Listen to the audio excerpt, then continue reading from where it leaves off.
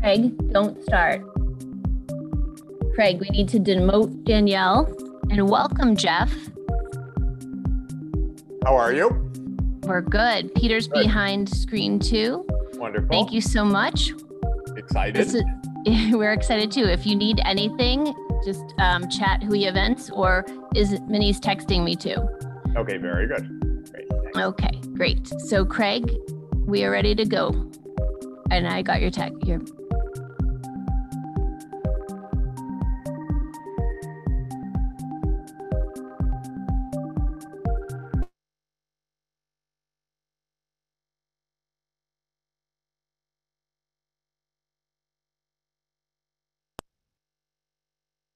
Hi, I'm Rob Langdon, and I'm a proud supporter of Woods Hole Oceanographic Institution and a member of the corporation. I'm also a member of WHOI Dallas, the Texas-based chapter group of ocean lovers presenting this evening's program. Like other WHOI chapters, WHOI New England, WHOI New York, and WHOI National, our WHOI Dallas members make annual gifts of $5,000 more to enable WHOI scientists and engineers to explore, discover, and understand our planet. We also bring important programs and speakers like tonight's to Dallas for cocktails and conversation. On behalf of WHOI Dallas, thank you for joining us tonight. Thank you, Rob, and thank you to the WHOI Dallas chapter for your support and for being the presenting sponsor of tonight's event. My name is Véronique LaCapra, and I'd like to welcome all of you to tonight's Ocean Encounters virtual series from Woods Hole Oceanographic Institution, or WHOI as it is sometimes called. Our series is made possible by Dalio Philanthropies and the Avatar Alliance Foundation. Tonight, we have what's sure to be a fascinating conversation with WHOI President and Director Peter Menocal and Columbia University Professor and Senior United Nations Advisor Jeffrey Sachs. They'll be discussing the theme of sea change, solutions for an ocean planet. Before we get to the main event, I'd like to find out where all of you in the audience are tuning in from tonight. If you've joined us on Zoom, you should see a pop-up poll on your screen asking you to indicate the region where you live and are watching us from tonight. The poll choices don't cover everywhere, but please pick the one that's closest to where you are. While that poll is running, here are some tips on how you can optimize your event experience with us. At various intervals throughout the evening, our guests will be taking questions from all of you. If you are joining us on Zoom and you'd like to participate in this live Q&A, please use the Q&A button on your Zoom screen and type your question in the window that appears. You might be more familiar with the chat function in Zoom, but please use the Q&A button instead. I'll be gathering your questions behind the scenes and coming back on screen to share them with Jeff and Peter. We often get many more questions than we have time to answer, unfortunately, so I apologize if we don't get to yours while we're live. You can ask questions at any time, starting now. I also want to let you know that we are recording this event, and that recording will be made available on the whoi.edu website. And I think we'll be seeing the poll results here shortly. Here they are. As expected, we have quite a lot of people tuning in from the Eastern US, but there's a good smattering from across the country. And we even have some folks joining us from Europe, Central or South America, Africa, Australia, New Zealand, and Asia Pacific. So we've pretty much got the globe covered tonight. That's terrific. And just to let you know, more than 1,000 people registered for tonight's primetime event, so you're in good company. Welcome to all of you. All right, let's get the conversation started. Humanity is at a crossroads, and the choices we make today will resonate for generations to come. Fortunately, we have many brilliant minds, tools, and resources at our disposal, and a growing body of science-based knowledge about our ocean and our planet to help us make the best decisions. Tonight, I have the honor of welcoming Columbia University Professor and Senior UN Advisor Jeffrey Sachs and WHOI President and Director Peter Menocal. They'll be exploring the paths ahead for humanity and for life on Earth at this time of widespread environmental change. So no pressure. Before we dive into all that, I'd just like to give an audience a little bit of an introduction to both Jeff and Peter. Jeff is a world-renowned professor of economics, a best-selling author, and a syndicated columnist.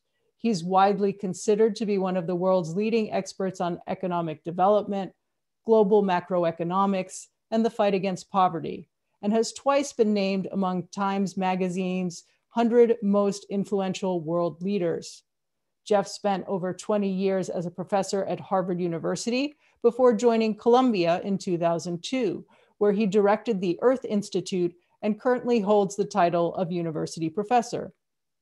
Peter Menocal is a marine geologist and paleoceanographer who studies deep sea sediments as archives of past climate change and draws connections to the human dimensions of climate change today.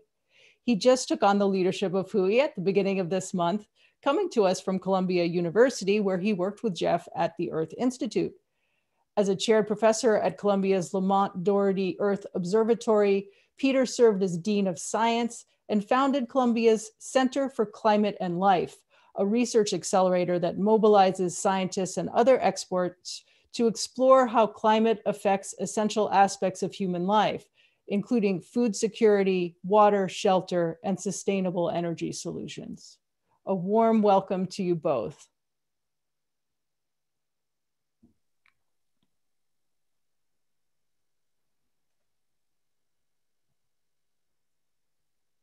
There we go. Great. There. Here we All are. right. All right. Peter, why don't you get us started? And don't forget to bring me back from time to time to pass along questions from our audience. Will do, Véronique, and thank you for the wonderful introduction.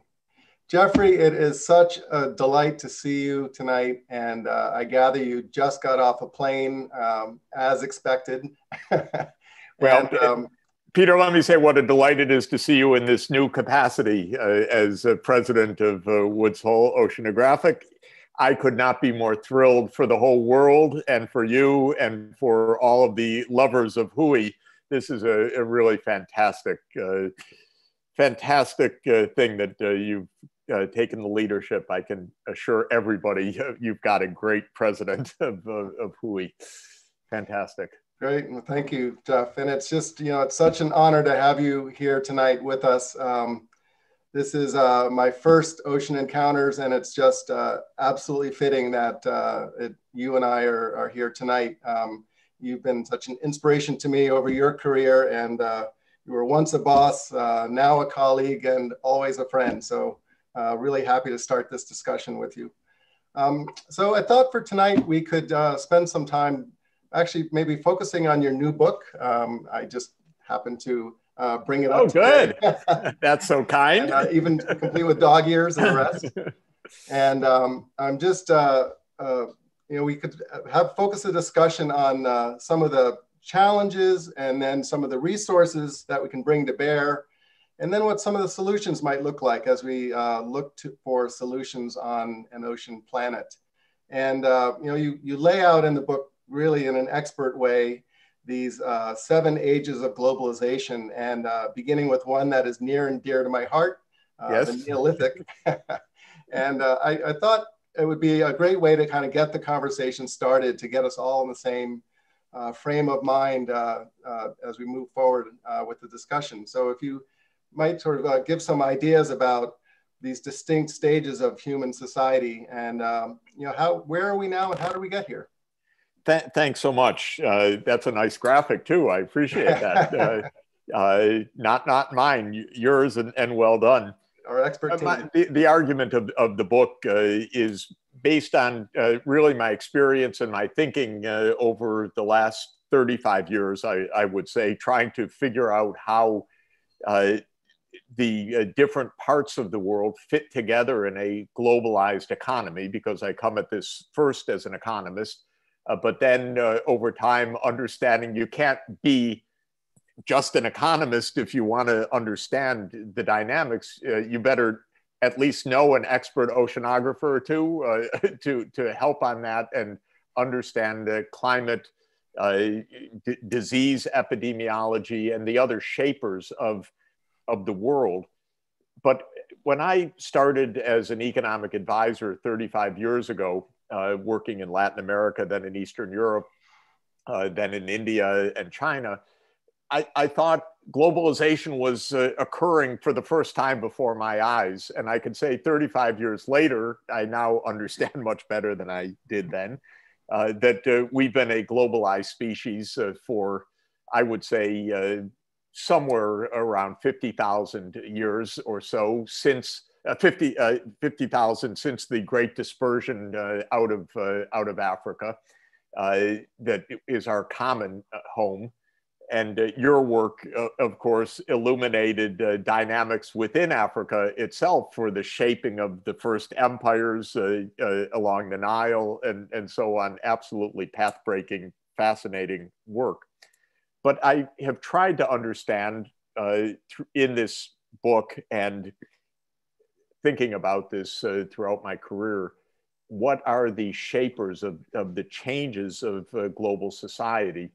And I would say the most fundamental driver of change is technology, the way we learn to do things, whether it is writing and the inventions of an alphabet and a script, or other ways of communicating, or one of the great breakthroughs of human history was the domestication of the horse, which we presume to be about 5,000 years ago, around 3000 BC.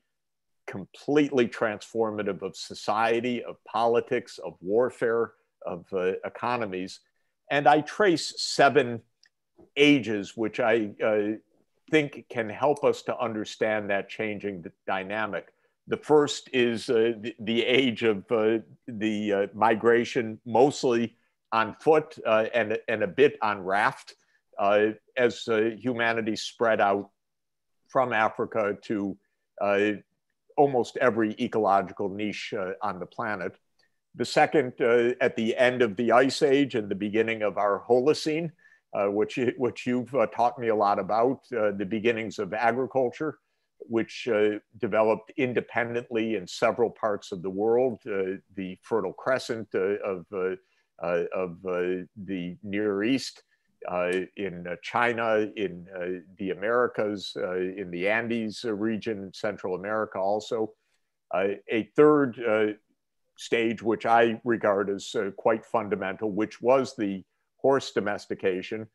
Ironically, by the time that occurred in the old world, the wild horse population had been driven to extinction in the New World.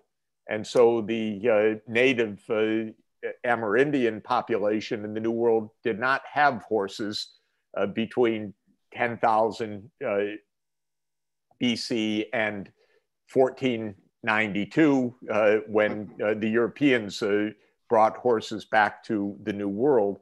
And I argue in the book that that was an absolutely fundamental fact of what held back a lot of development in the New World compared to the old world dynamics. The fourth age is the classical age. It's got many names, but it's the age of the great battles of Greece and Persia in the Persian Wars, the period of the empires of Alexander the Great, and then the formative empires of Roman Empire, the Han Empire in China. But that imperial classic age, now drawing on the great advances of communications, of transport, of horse cavalry and horse power, changing again the scale of trade globally and the scale of political entities. The next chapter is the Ocean Age in its most fundamental political sense.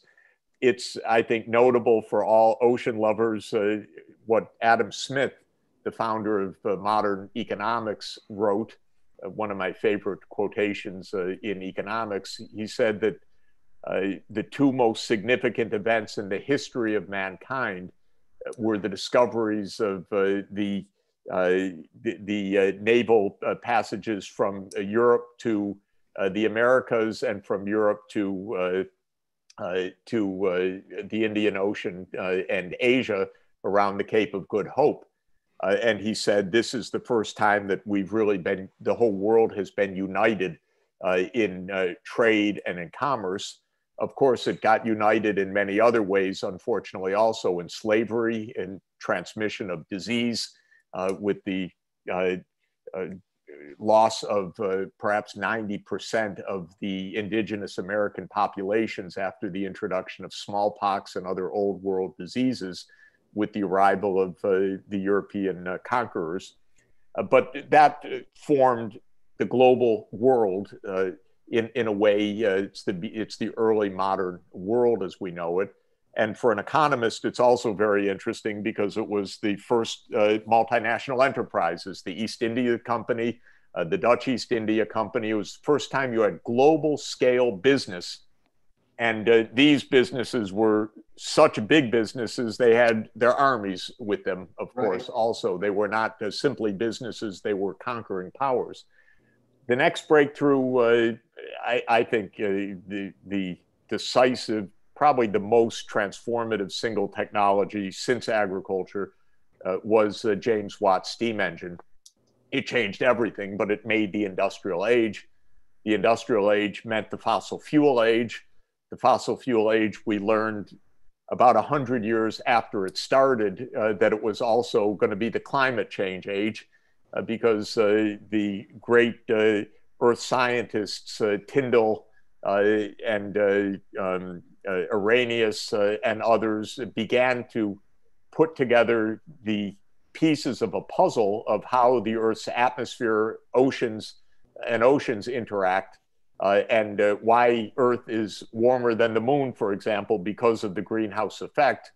And then Arrhenius, already 125 years ago, writing, humans are going to warm the planet because we're burning so much coal. And that is the legacy of the industrial age. And then the seventh age, I argue, really started around the beginning of the new century and the new millennium. The digital technologies that have gone into overdrive since COVID-19 are deeply transforming every aspect of society in a completely fundamental way. And we're living it, obviously, day to day right now. Yesterday, McKinsey is quoted in the Financial Times as saying that the rate of digitalization during the COVID period is 25 times what it had been in pre-COVID. And I think that that is certainly our Zoom presence has gone up 25 times.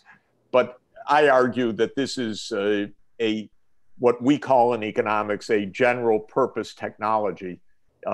Basically, the idea that all information can be coded as zeros and ones, and therefore stored and manipulated on microprocessing units and transmitted through fiber and through microwaves, connecting the whole world in data. And now we have, it used to be as of 2016 that 1 year of data was more than all of the data transmission of humanity in history up until 2016. Now it's a few weeks that constitutes all of the data ever before, and we're still on this accelerating path of a completely digitalized society.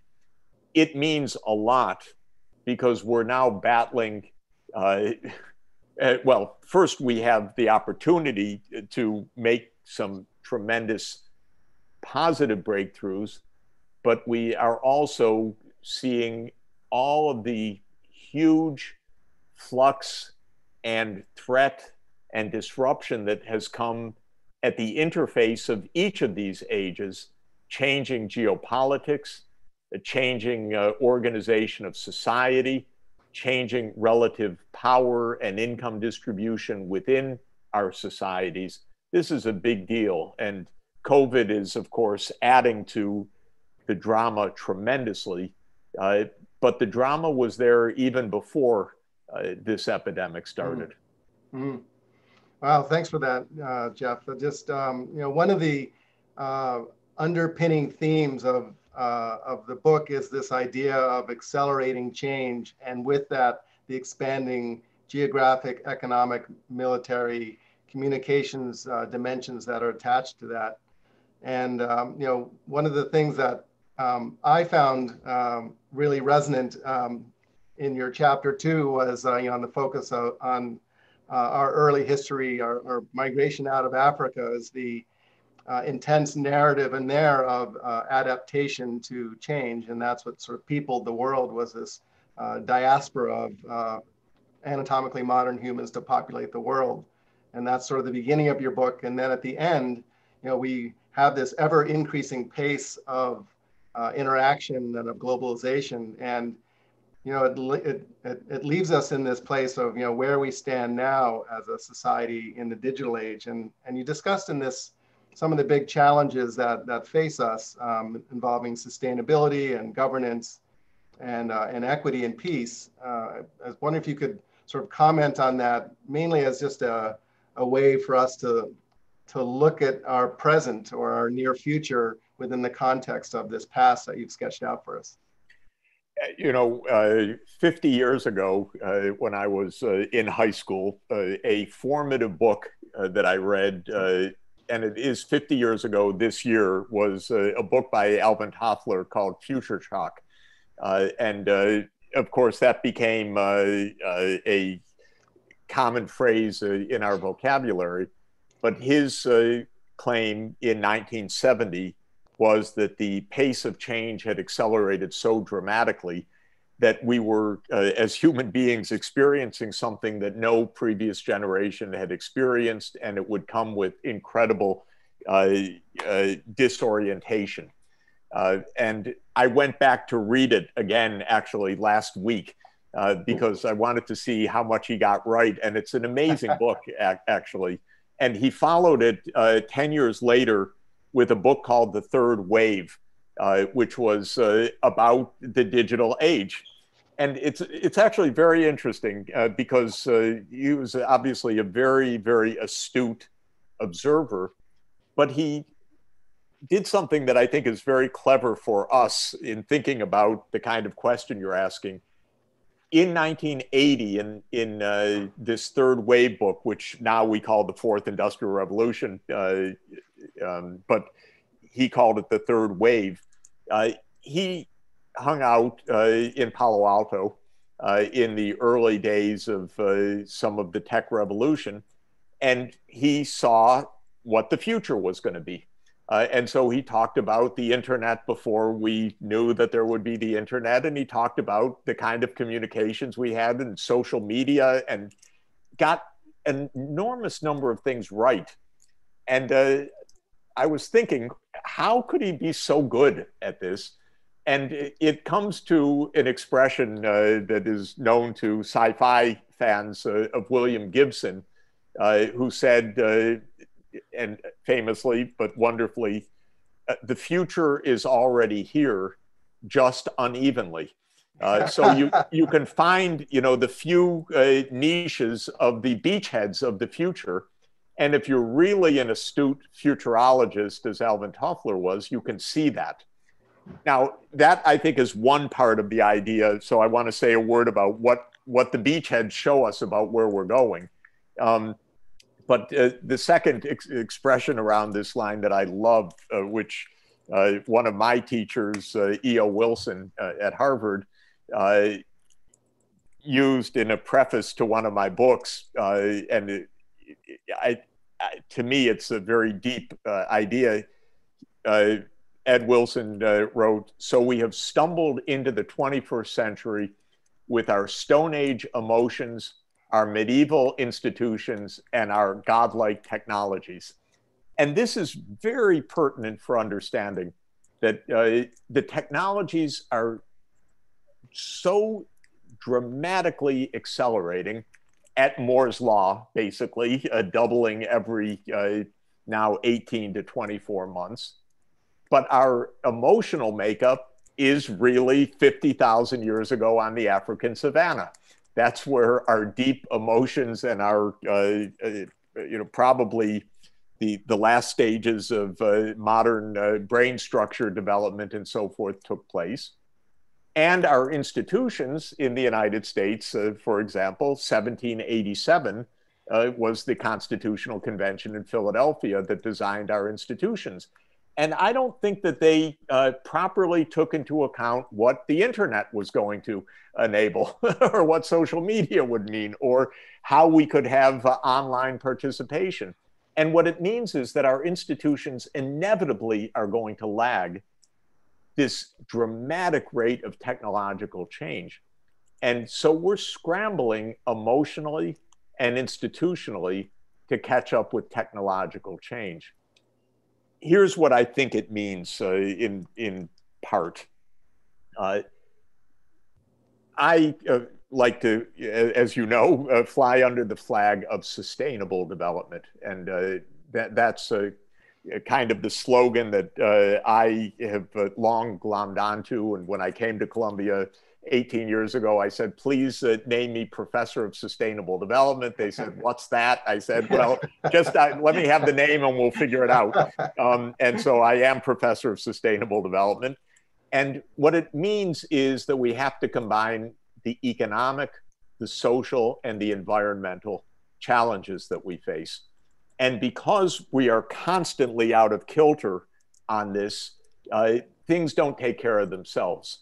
So this digital age, which of course builds on still the industrial 200 years, first we're facing mega environmental crises, largely anthropogenic, largely human driven. The most notable now is zoonotic disease, is COVID-19, which came from a passage of this coronavirus from horseshoe bat populations to humans, probably somewhere in Southwest China, and probably several years ago by the time we completely unravel this. It's probably not something that started in January, but probably something that was not picked up as a new disease for a while. That's quite typical that you find that the period goes back a bit. But there are, of course, multiple other cascading environmental crises, all with a very strong ocean feature to them. Climate change, fundamentally implicated in the ocean atmospheric dynamics in countless ways that you could endlessly educate us about.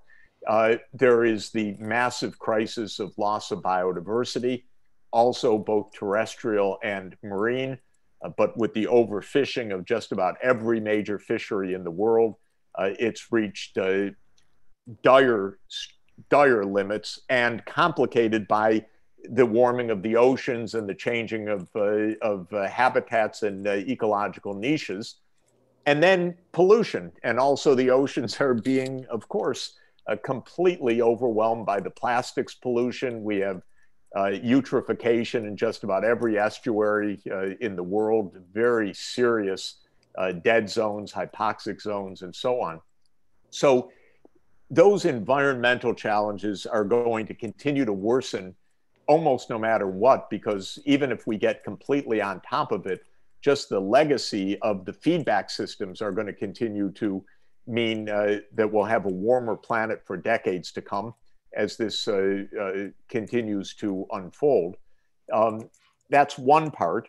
Then technology always has multiple aspects to it. On the one side, with digital, we can do a lot more than we could do before. Smart machines, remote sensing, satellites mapping the whole world twice a day in low Earth orbital satellites, and an overflow of information and data if we can use it properly. That's one very important positive side. But then huge forces of inequality, because the digital world is great for the things I do. I talk for a living, and I talk with other people for a living, and I sit at a computer, and so nothing that I do actually. Although I like to travel, now I meet see more colleagues around the world by the day this way. So in this sense, the digitalization under COVID has been actually a boost for a significant part of the economy. But then people who live in the, not the virtual world as avatars like we do, or I do, but actually work in shops or factories or frontline workers, it's been devastating for many. So the inequalities have soared during this period. And like any technology, there's the dark side of the technology, which is not only the fake news and the social media and so forth, but really the rapid militarization of this technology. It's everywhere, I'm afraid, and I see it everywhere in the policy discussions. And then I think the final point that I would mention that is quite fundamental, I'm all in favor of it. Many others are against it, but this is an equalizing technology in the sense that China is absolutely leveraging the digital age for rapid development and a lot of catching up. And as an economist, I say bravo, because poverty has basically come down to almost nothing. But from the geopolitical point of view, it's definitely raising tensions. I don't agree with those tensions necessarily, but we are seeing a significant change of geopolitics underway right now. Absolutely. And that's a part of any of those ages. There's always a change of power structure that goes along with this. You know, what did industrialization really do? It created the British Empire in its globally inclusive form. What did the Ocean Age do? Of course, it created the first global empires of Spain and to a lesser extent of Portugal. What did the Classic Age do? It made the Han and the Roman Empire. So we are surely seeing a change of geopolitics and all of the difficulties with that now. Yep, certainly. I think Véronique has some questions for us. We've got 15 questions coming in from the audience. So we'll break it up into a few sections. Hi, Véronique. Okay. I actually wanted to first pivot a little bit to the ocean. Jeff mentioned the ocean's role in many of these, both in suffering the impacts of some of the environmental challenges we face, and also the ocean's role in climate. And I was curious, Peter, what you see as some of the big challenges that are holding us back in ocean science, and what overcoming them would contribute to our evolution as a society. Right. So very much following Jeffrey's theme that really is the backbone of his book. When I started my career in oceanography, we would go out to sea on ships, go to a specific point on the ocean with maybe a dozen other scientists, maybe 2 dozen if it was a larger ship, and really get a measurement from a single location. Whereas now we've got autonomous vehicles that are measuring throughout the oceans, but it's still incomplete. We've only discovered or ventured even into just a fraction of the ocean, particularly at depth. And so the future is very much, I think, as Jeffrey describes in the larger macro scale, is a networked ocean. That is a way to actually monitor the ocean by measuring it. And the economic adage, you can't manage what you don't measure, is absolutely true for the oceans. And so to monitor some of these changes and how they impact things that we care about, like food, intensity of storms, the security of coastal cities, all these things are very much dependent on our ability to monitor such a vast 3/4 surface area of the planet. Absolutely. We also, both Peter and I, had 2 absolutely remarkable climate gurus as colleagues. Wally Broker, who was unbelievable in creativity over 60 years plus, but who mapped the ocean circulation and explained it together with colleagues such as Peter at Lamont Doherty Earth Observatory and Woods Hole, warned that climate change would deeply affect the ocean circulation. And I believe we're seeing some of that slowing circulation and with the really important ramifications. And our other guru climate colleague who I love but always leaves me kind of shaking in terror is Jim Hansen, who is one of the world's great climate scientists. And I always said he's a very soft-spoken, gentle soul, but every time for the 16 years that I was, or 14 years that I was head of the Earth Institute, he'd just come up to me and say, Jeff, it's worse than we thought. It's happening faster, it's happening deeper. And I was with Jim. It was one of the last trips that I took pre-COVID. We were at Boston College for a seminar together. And sure enough, Jim came up to me and said, Jeff, it's worse than we thought. The evidence of the warming and the melting of the underwater ice buttressing of the West Antarctic ice sheet is happening even faster than we feared. And that whole bulwark against several meters sea level rise of this, you can describe it better than I can, Peter, but as I understand it, basically almost the underwater dam holding back the glaciers from sliding into the Southern Ocean. We're losing that, and we need to understand that. And only the oceanographers can tell us what's going on. The politicians can't, that's for sure. Yep, it's the ocean blowtorch from below. That's the one of the things I've noticed since in my 3 weeks of being here at WHOI is this amazing blend of science and engineering and technical talent that is applied to imaging this process. And it's really amazing to see firsthand how our scientists are really revealing this process. But this is a good time, I think, Jeff, perhaps to transition maybe to some discussion about solutions, because we can't leave everyone with just the handbag of the troubles. I think it's really a good time to focus on the UN Ocean Decade. I think that is it's incredibly fortuitous with my own timing.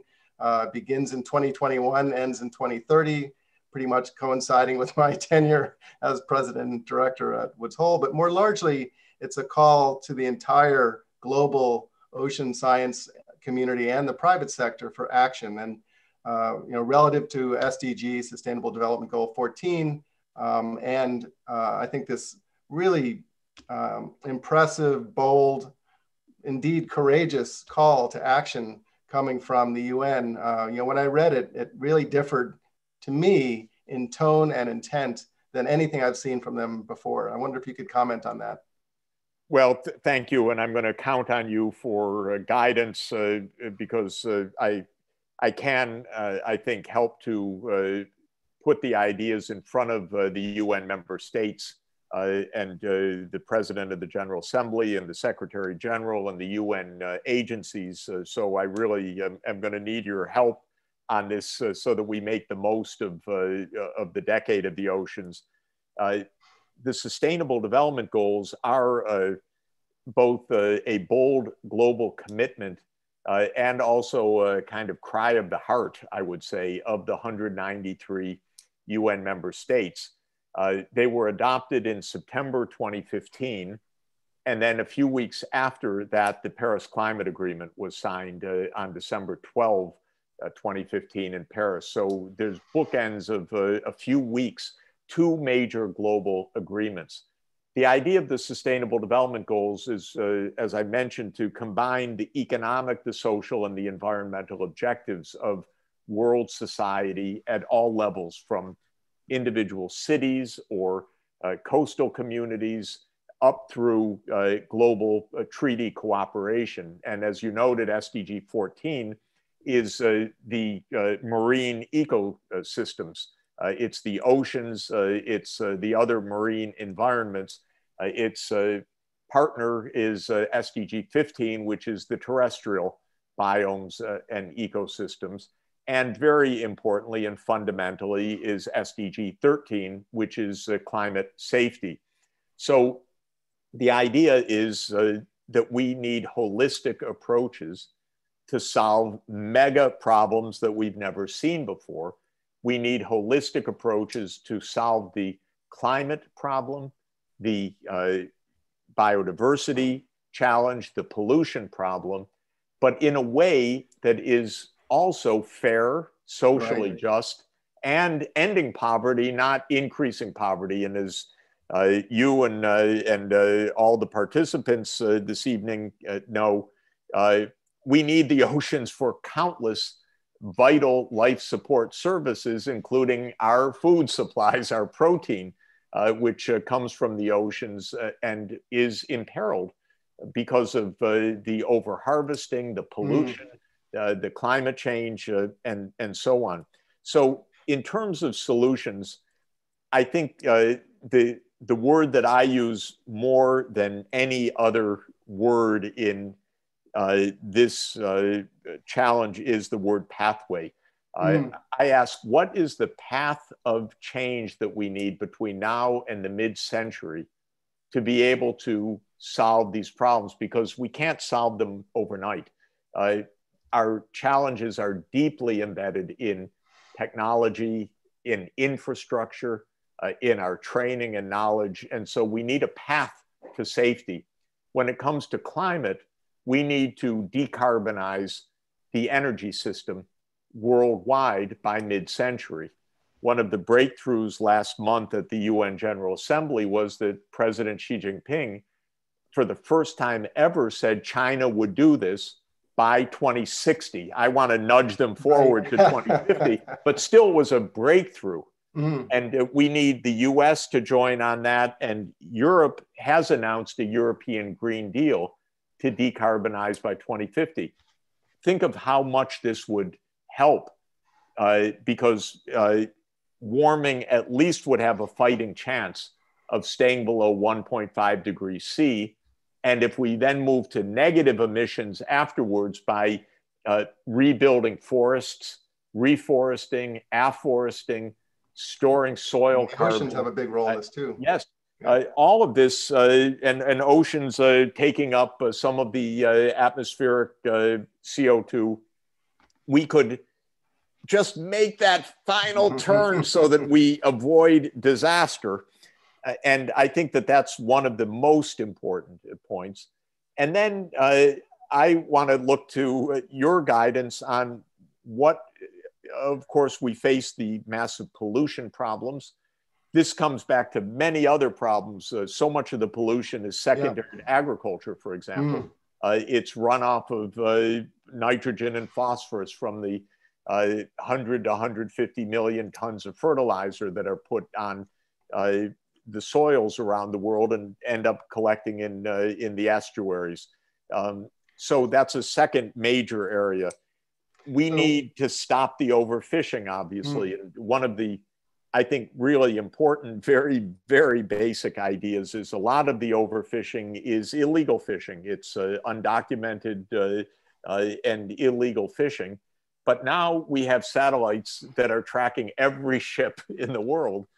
And we ought to be able to use real-time data to manage the enforcement of restrictions on fishing that are needed to keep fisheries within a sustainable boundary. So finding practical pathways to solutions, I think, is essential. So, you know, as an economist advising ocean and climate scientists, but also, you know, engaging in this really global question, how do you think we can get society to recognize the cost of environmental degradation in the oceans? In other words, to, you know, putting a price on it. You know, it's a shared resource. It doesn't really belong to anyone. And so how do we build this collective sense of ownership? And you know, I think I know where you're going to go on this, but I think it really is instructive for what the kinds of solutions look like. Well, I think in general, if you look at the opinion surveys, which I do several times an hour these days, by the way, but in general, I look at them a lot. People know that we have an environmental crisis that's very serious. Yep. In America, we're at 70 or 75% consensus now. This is serious and real. What people want to know more than whether we have a crisis or not is the what to do. Exactly. I think, and my answer to that is really simple. I'm an economist, so I have no idea. So when I want to know what to do about the oceans, I call Peter de Menocal. This is easy. And it is actually literally the case, by the way, that my belief in working on these issues for 30 years, pretty much nonstop, is that we need our knowledge communities to be presenting solutions, to be saying, here is the problem, here is where it comes from, but here is what to do about it. And it's very practical, and it'll make in general, most of these solutions will make our lives better. Right. It's not just pain, it's just better management of resources, less waste, less destruction, smarter ways to do things.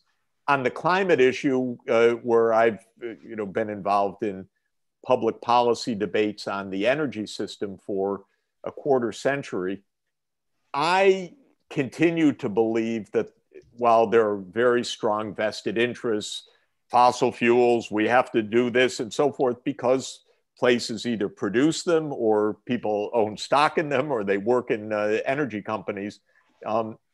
I think the most important single thing to tell the American people is, you can have your transport, you can have your lights, you can have your life, you can still fly airplanes, and we can still do this.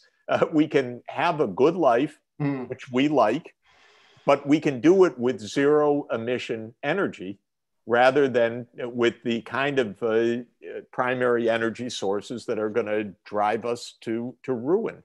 And it's worth knowing that the Dallas chapter of WHOI is hosting us tonight as one of the nations, or as the nation's leader in wind energy. Absolutely, the amazing build out of wind all through Texas, by the way, and between solar and wind, there's so much renewable potential. It's incredible. Right.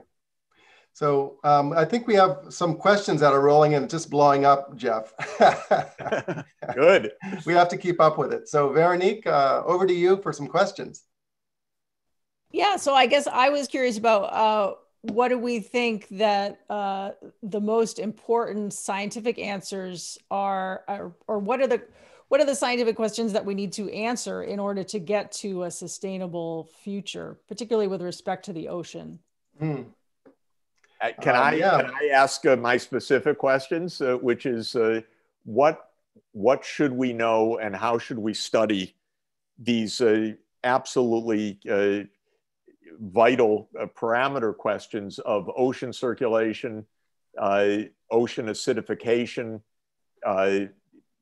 the ice sheet dynamics, especially Antarctica, and we know what should the oceanography community be saying to the public about what kind of measurements? Is it satellites? Is it more of these autonomous diving vessels that are looking at the temperature gradients and energy absorption?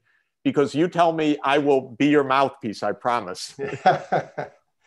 I mean, that's one of the most impressive things that I've come across in the last 3 weeks. And Jeff, as a geochemist, when we looked at the global carbon cycle, we always looked at how the atmosphere or the ocean is taking up 30% of the atmospheric burden. That's kind of linked to our carbon emissions. So the ocean's doing this job for free, or not for free, but ocean acidification is a result of it. But, it is taking up 30% of the CO2, and it's taking up 90+% of the excess heating. So in many ways, the ocean is really a hero, not a victim. Our colleague Ayanna Johnson gave voice to that idea. And it's, you know, and it's really a very different narrative for the ocean. So rather than looking at it as this besieged, too big to fail kind of concept, it's actually, you know, that's really doing us a solid here in terms of being the flywheel for climate and carbon capture. But one of the discoveries that came up on me was that we have this project here called the Twilight Zone, which is looking at this layer of ocean that's about a half a mile down in the water column. It's below the level where the sunlight comes. And here's the largest concentration of biomass in the planet. It's the largest animal migration on the planet. It's this huge carbon source for the planet. It's like the soils are feeding trees. This is the carbon that's feeding the life in the ocean. And, you know, I had no appreciation for this, but it's a fishery. It's being used for fish meal.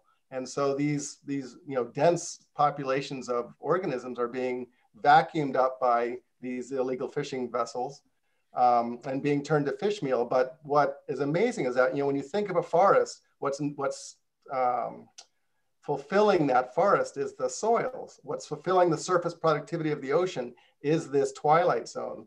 And we're, you know, fishing it with abandon in a completely unregulated way. And this is literally the lungs of the planet. And, you know, this kind of took my breath away when I joined on here, because I guess when you come to a new place, you learn new things. And this is my early schooling, as it were. Amazing. Veronique? Amazing. Yeah, there's lots and lots of questions coming in here. So let's see. There's quite a few people asking about specific technologies such as aquaculture and ways to prevent ocean acidification, and sort of wondering what the opportunities are for technology-based solutions to achieve sustainability. Right. So, you know, one of the, I mentioned my early history as an oceanographer, going out on ships, sort of one ship at a time and spending time at sea with a dozen other people. We're now transitioning to something called the networked ocean, which is really trying to illuminate this 3/4 of the ocean. It would be this panel, I guess, over here on the right, where we have autonomous vehicles communicating with ships, communicating with satellites, and actually probing the ocean depths, basically to provide this kind of monitoring that we enjoy on land. Communications in the oceans are a lot more difficult. It's a much harsher environment, and it's a huge place to monitor. The surface we can do really well with satellites, but that gets you down to about a centimeter below the surface of the ocean. And so the rest of the ocean, the 2 miles below it, are basically opaque to us, and we're clueless about what's happening in many of these areas. And so these questions that Jeff raised are foremost on our minds. You know, how can we monitor these essentials of human sustainability that are presented to us by the oceans in a way and on a time scale that can inform us? And it really comes down to accelerating the science that we need for solutions. And that's why I'm here, and I think that's why I think many of us are engaged in this kind of effort, is to make it a real a global effort to advance the science we need.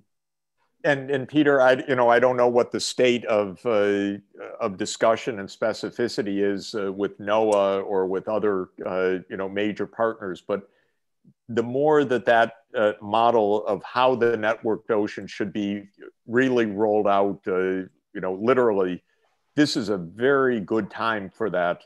I think because again, if the U.S. Finally buys into this, and I hope that it will in the next administration, these investments could be really paramount for the measurement and the implementation of the international agreements. But the only ones that will know how to do this are the oceanographers. It's just no way that a policy community could figure this out. And I think it's extremely important that the oceanographers come forward and say, this is what we need and why we need it. And I think there'll be a very significant resonance for that. And it's extremely timely. Yep. And as you discussed, taking it that next step and actually engaging global partners along the way. I mean, you know, this knowledge is valuable to all of society across boundaries. So yeah, and we saw, you know, I think one of Jim Hanson's great contributions, Wally also, you know, Jim Hanson was very specific with NASA. We need this satellite, this specific satellite capacity, and that's what's enabling us to measure, say, the change of the ice sheets right now, or many of these other things. So I think, you know, the oceanographers can really say we need, right. and the autonomy of vessels is something new, but it's obvious in a way. Now we really can. It's nice to have the navigators on board, but frankly, we don't need it right now because it's possible to have whole fleets of autonomy now doing very sophisticated things. Exactly. Véronique, we're going to let you ask us some questions and we'll promise shorter answers, maybe.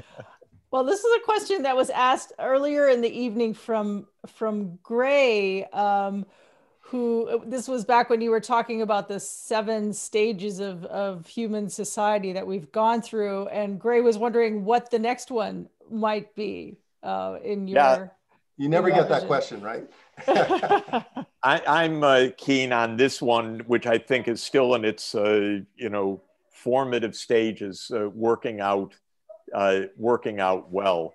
To my mind, this digital age, if we're smart, if we're cooperative, if we use all of the wisdom now of low-cost renewable energy, networked monitoring systems, and so forth, e-schooling, telemedicine, e-governance, I think there's a fantastic opportunity for better lives through this. Also precision agriculture. So many things can be done if we view this, if we take it positively, if we get universal access to the digital world so it's not a new divide, but something that is actually unifying so that every child can have the benefits of education or other services online. I think there's great possibility of improved education, health, economic productivity, and something I like a lot, leisure time, that if the machines are doing the work for us, we can actually have more time to do the things that we'd like to do, whether it's studying or reading or talking at the coffee shop and so forth. So the fact of the matter is, to put it simply, we're not close to the ACE stage yet. We're eighth age. We're really working through the ramifications of a tremendous technological change right now that is huge. And it's the disruptive effects got tremendously accelerated by this pandemic, but we're going to continue to see huge changes in how we live, how we work, whether we go to offices, how much time we're devoting to different activities, whether we shop in shops or whether Jeff Bezos sends us everything we need. And so I think working out the ramifications of the digital age is going to keep us occupied for some decades ahead. And you know, one of the things I think that's a draw on that too is that the technology advancement is also, you know, this rapid multiplication, you know, akin to Moore's law, is also occurring within the energy sector across, you know, photovoltaics or wind or battery storage as well. And so, you know, if you just look at those learning rates, the cost curves for those, you know, it's in our lifetimes, Jeff, that, you know, it's now. Actually, it's not even in our lifetimes. Actually, everything, even from 2014 or 2015, we've exceeded the mark when it comes to what the technological possibilities are. Sometimes it doesn't seem that way in our society or our politics or other things. And this year we're in a huge setback and a big upheaval. But to read the weekly issue of Nature or Science and see the acceleration of the capacities, Well, it's almost every day. Yesterday, I don't even remember offhand the technology, but something that somebody announced. I'm trying to remember exactly what it was, and I don't. But solar panel, this change will increase another 10%. The amount of photons turned effectively to electricity. I know what it was. It was the crystal stacking of the solar panel, the way that it's laid out, and a lower cost way to do it to get the architecture right. But in any event, it's so rapid that if we can just stay peaceful, stay healthy, do the basics that we need to do, the opportunities are really present. Exactly. Jeff, I wanted to bring in a question from earlier from Paul, and a sort of I'm going to sort of spin off of this question to a related one. But Paul was asking, with the pace of globalization increasing so fast, how do you make sure that no one is left behind? And I guess I would add to that, you're talking a lot about technology and technological advances helping us to move towards a sustainable future. But how do we make sure? I mean, I see us in a period where the divides are getting bigger, not smaller. So how do we make sure that no one is left behind, even as we make these advances? Professor Sachs can help us there. That is a political, social, and moral choice, but it will not happen by a market economy on its own. A market economy with this technological change will lead to wider divisions. Because basically what's happening is that the returns to labor in the marketplace are going down. The returns to data and certain sets of skills are rising enormously. And we can see that it's the weirdest situation that I've seen as a practicing economist in my 40 years of work in the field. And they're calling it a K-shaped recovery, where a certain part of the economy, the online digital world, is rising and the other part is going down. And so it's not V-shaped or W or L-shaped, it's K-shaped. And if you think about it, Jeff Bezos, I mention his name a lot because I buy something from him just about every hour of the day, it seems, something from Amazon in this period. His personal wealth has gone up about $80 billion since the start of the year. That's a lot of money, by the way, even from a macroeconomist. And the wealth increase at the top is soaring. And at the same time, the bottom is falling out for tens of millions of people. And so we need a political answer to that question. Retraining, income support. We're the only country in the high income world that doesn't have universal health care as just the most basic. We just don't have it, but every other country I know, because I work with all of them, Canada or any of the European countries or Japan or Korea, nobody says, oh, what am I going to do with my health care? Because everybody gets it. It's just a political challenge. So the issue about how to bring everyone along is really a political and a moral issue more than it is a purely economic issue, because the pie's getting bigger, but a market system will divide it more unequally inherently unless you have the hand of government as a reflection of our shared values to say, no, make sure everyone gets a piece of that larger pie. Yeah, so Jeff, just returning back to some of the economic risk topics that came up earlier, one of the things that I think we've all learned from past successes to major global environmental challenges is that science first frames the debate, it frames the issue, and then the public engages with that knowledge and translates that to some kind of personalized risk, how that challenge, let's say ozone depletion and UV skin cancer or acid rain and water quality.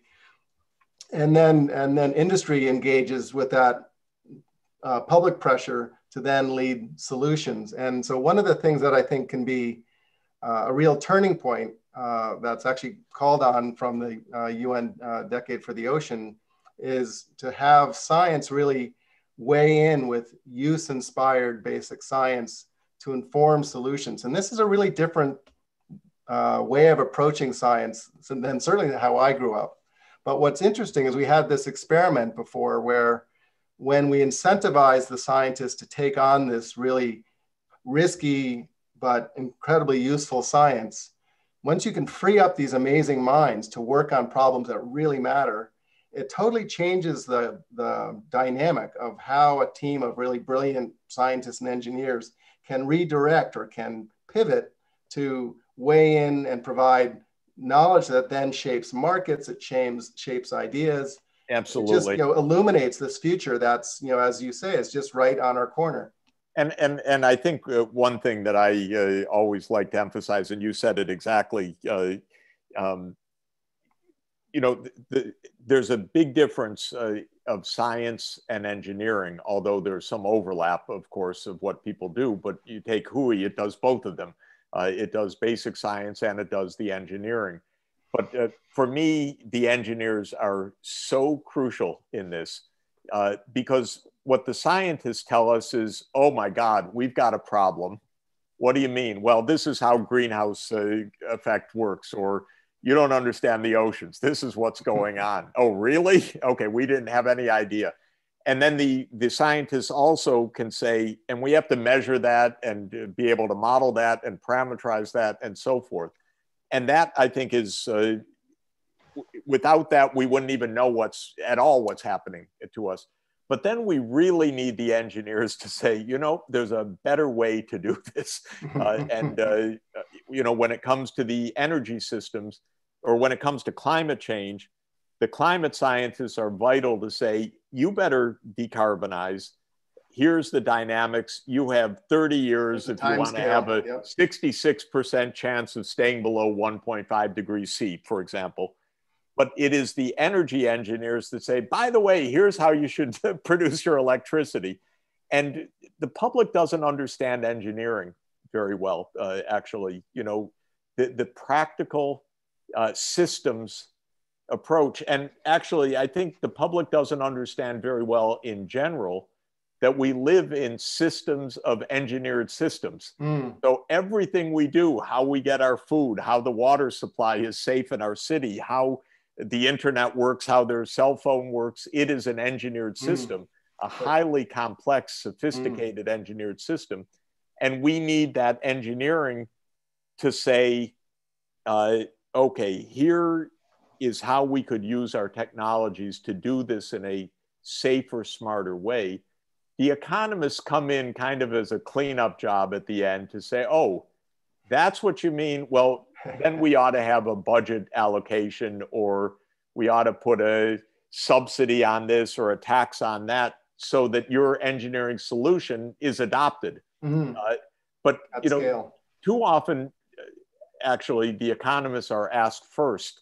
I can assure you, we don't know anything about what to do, except what the scientists and engineers advise. But then the job of an economist is to say, well, business is not really going to be able to do that unless the market is structured in this way, or unless we pay for these ecosystem services, or have tradable quotas on fishing or something like that. And that's the last step, in my view.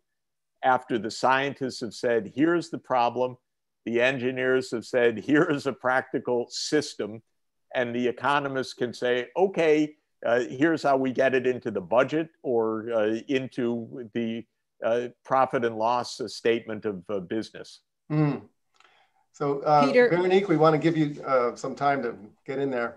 Yeah, we've had a couple of questions from young people. I want to make sure we get those in.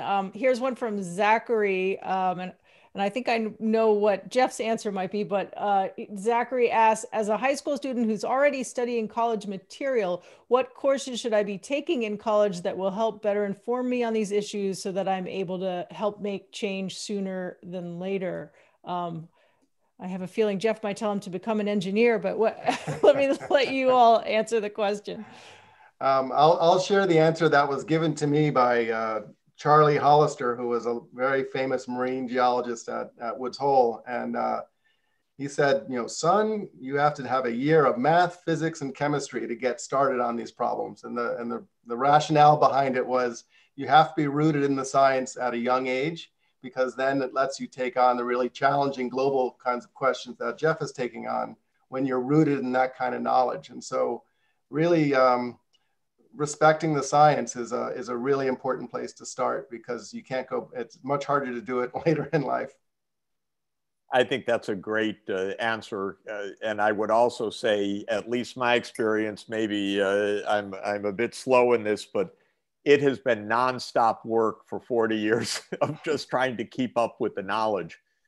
So whatever you do, and I think there's so many ways to contribute to these challenges. And by the way, you can do it in multiple fields. You can do it as an oceanographer. You can do it as a climate scientist. You can do it as an economist. You can do it as an energy engineer. You can do it as a public health specialist like my wife. You can do so many ways to contribute. But I would add maybe a couple of points. First, of course, rigorous, grounded education, and mathematics really is the language of so much of it is the language of science. So that to the extent you like it and can do it, because you'll use it and you'll need it. But then I would say two other things. One is no matter how much you study, I feel, I've been in grad school basically now for 44 years. I've never really gotten out of grad school. They nicely pay me to continue my studies, but basically I've been at university since 1972 and nonstop. You really need lifelong learning. This is just part of the reality. The world's complicated, and it's so much fun to understand what one can understand, but it's nonstop. It's a great job, though. Yeah, that's a second point. And a third point, I think what both of us have learned also with the delight of the Earth Institute, working with people in other fields is vital and really a joy also. And Absolutely. For me, the most fun part of being a director of the Earth Institute, and it's true, was I got to call Peter, or I got to call Wally Broker, or I got to call Jim Hansen and say, explain this to me. Because, it is, most people don't have that incredibly gifted opportunity to pick up a phone. Well, we don't even do that now. We Zoom with somebody, but just to get an answer that's authoritative, that is built on decades of knowledge and wisdom, and have something explained.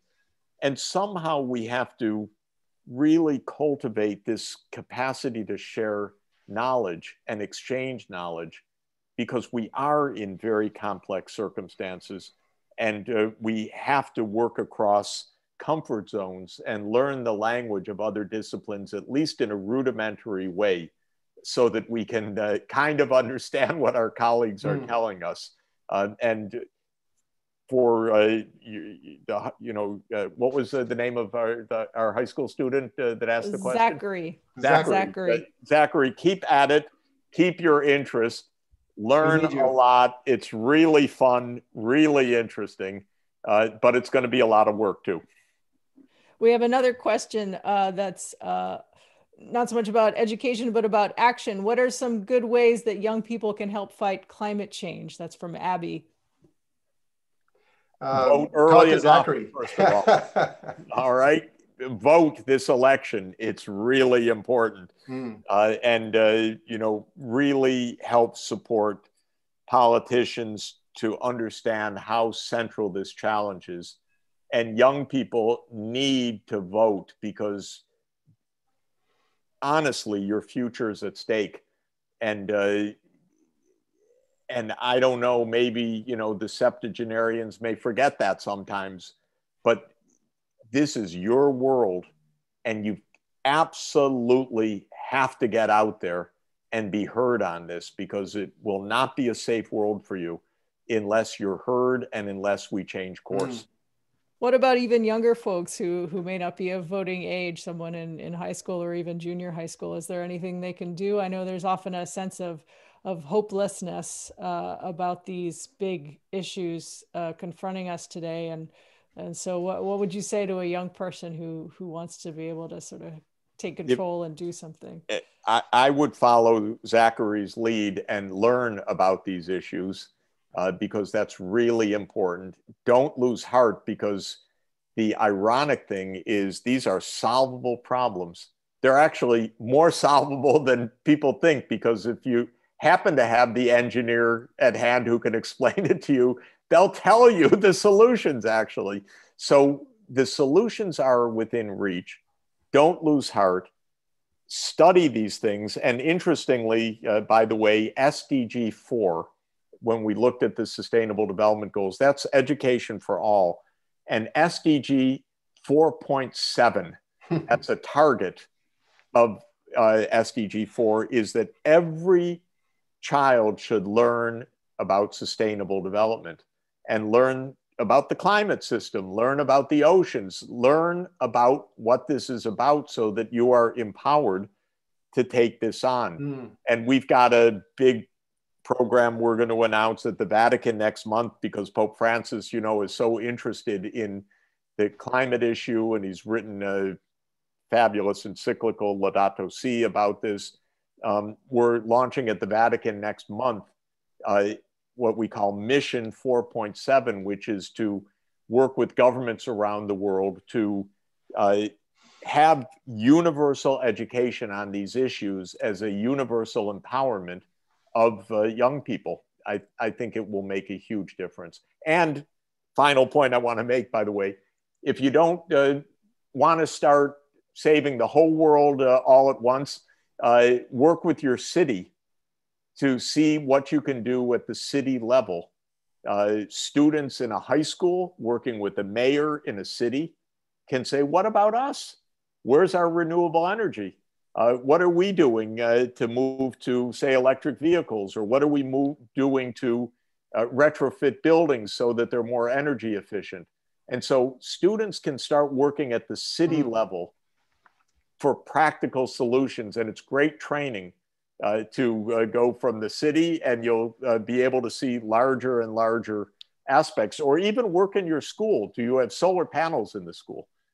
Are you tapping into technologies to reduce the carbon footprint of the school itself? Or what about wastes? Are they being properly recycled, or food waste, or other things? So I think everybody can learn by doing in this, and it's very gratifying to do that. That's a really great message, Jeff. And we're getting close to finishing time here. So Peter, I wanted to ask if what makes you hopeful, and do you have any other thoughts you'd like to share before we wrap up? Yeah, you know, it's interesting. I've had some time to be out here in nature, out in Western Massachusetts, which is where I am now. And I went for a walk actually before today. And you know, I just found it incredibly rejuvenating and fulfilling to sort of be amongst nature and to kind of appreciate what an amazing world that we live in. And when I'm near the ocean, I feel that tenfold more. You know, that kind of connection to the planet. Lauren Isley was a fantastic writer on natural science. And he said, you know, if there's magic in the world, it's contained in a drop of seawater. And, you know, just that kind of fascination with what makes us so special in the world, what makes life worth living is so much wrapped up in our ability to appreciate the world around us. And that comes from science, that comes from discourse, that comes from a Zoom call, that comes from engaging on these issues. And, you know, somehow we've lost that. And I think part of it is bringing that back.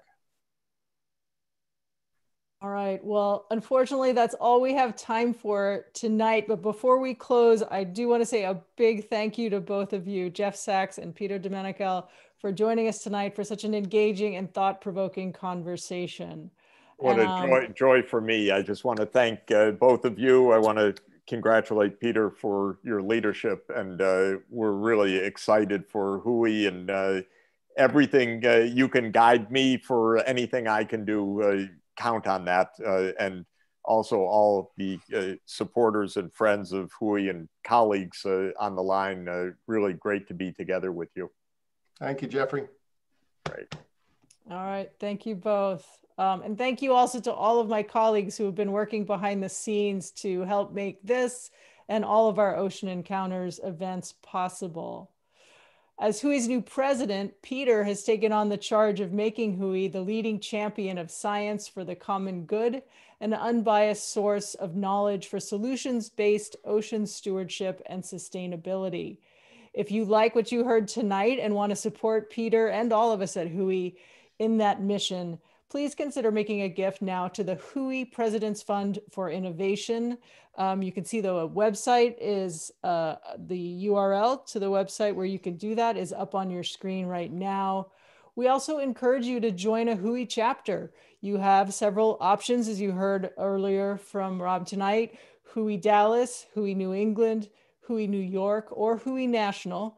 And again, there's a URL up on the screen where you can find more information about that as well.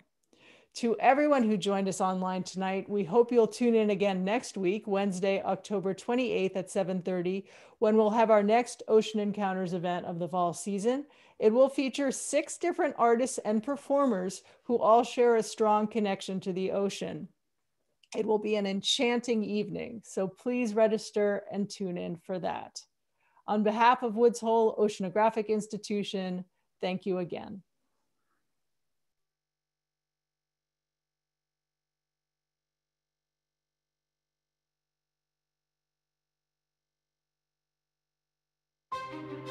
Out where the seas are the deepest and the mysteries the greatest lies our future.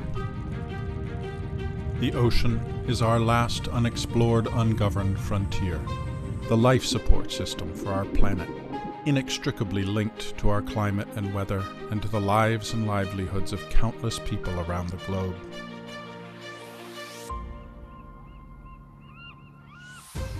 But even against the ocean's vastness, humankind can be a formidable force.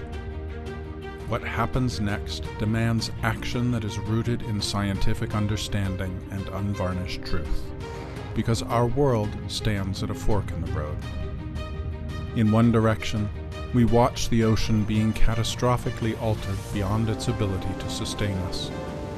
In the other, understanding outraces exploitation, and we help steward and protect this most precious shared resource.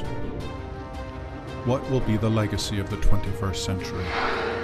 Here and now, the world's most impressive collection of minds passionately dedicated to ocean science, engineering, education, and policy has a role to play. With the expertise to know what works and a trusted voice to present the facts as we uncover them, we can shape the future. We can inform governments, businesses, and conservationists. We can be the catalyst for change and unleash new knowledge in service of society. It is more than our responsibility. It is the defining moment of our generation. We are Woods Hole Oceanographic Institution, and this is our time.